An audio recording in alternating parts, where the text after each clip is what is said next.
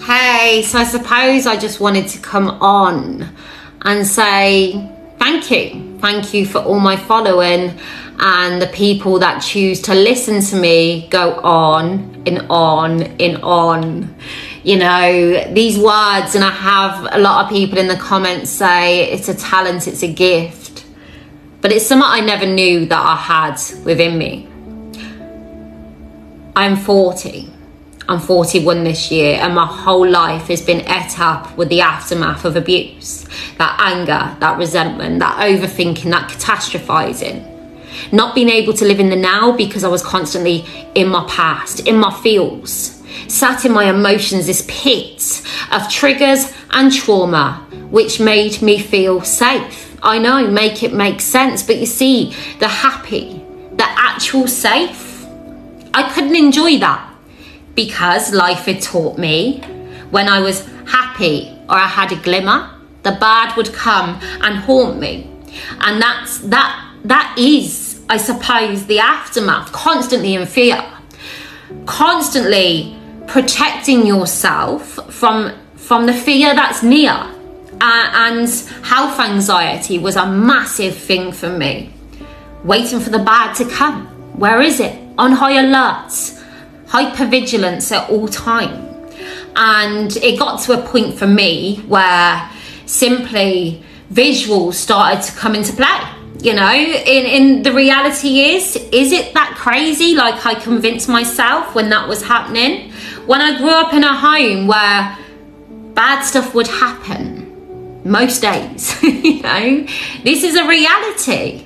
It's natural that I would fear that in my now safe home when it was my reality in my not so safe home.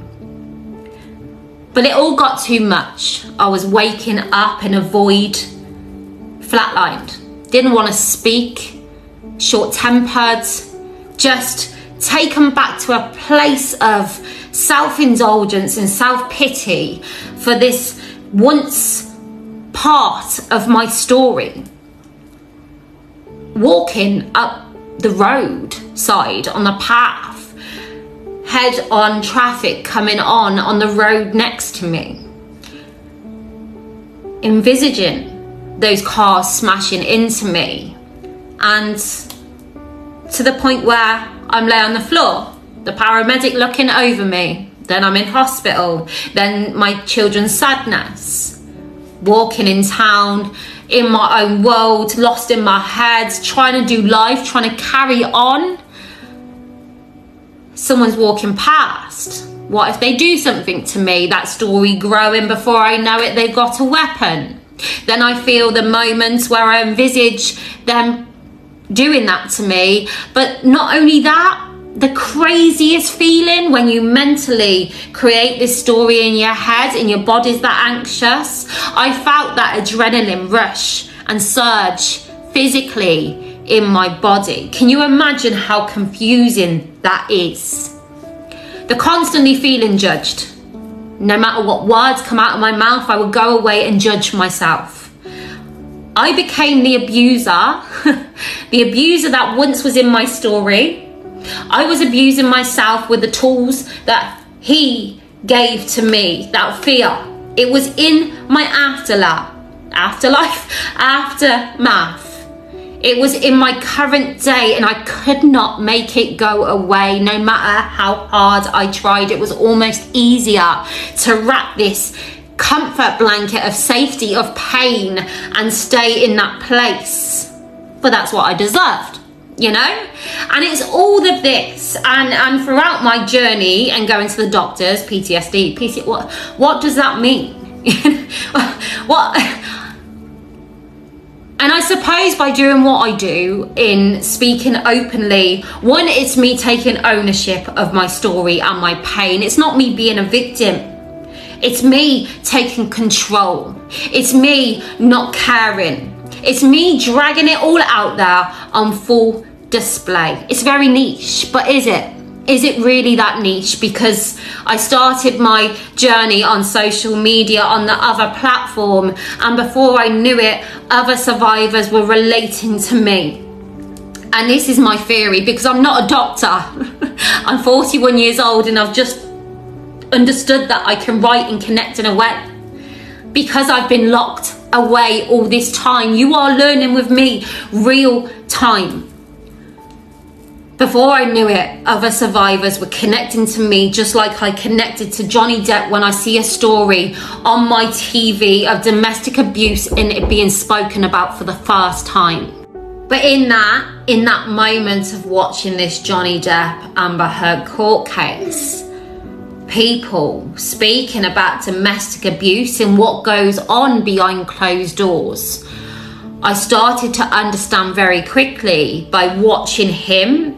It was validating my own pain. I was allowing that connection in. I was allowing myself to feel that because I had spent so long, although I was sat in the aftermath, I didn't understand these bad days that I'd wake up under. I didn't understand these triggers around me.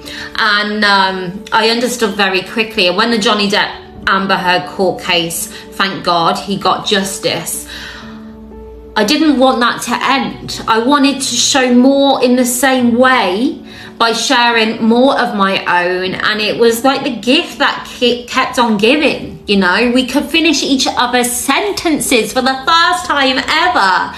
People were talking about abuse everywhere I looked. Their stories entwined, connecting. One of a kind, many of a kind. The same products of the same narcissist handbook we have become. And I suppose for me it was about accepting my story, understanding it, using the tools of balance, placing it away from you so you could see past this black cloud, because actually we're very intuitive people. We see pain, we see bad. We also can appreciate good because we've spent so long in the bad. That's my cat. and I suppose it's about unpicking all the damage together, is about sharing for me. And I suppose I had a little bit of experience in this when we went in the Women's Refuge, this home with all these women. For the first time ever, I had seen children who had been living the same life as me, and it felt healing. So although my stuff is very triggering, there are so many people like I once was, sat in the aftermath, sat in this place.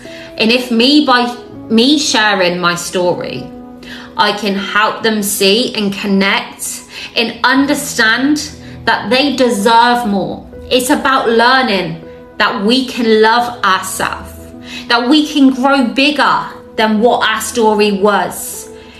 It's a part of us, but it doesn't define us. We don't need to be scared in the now.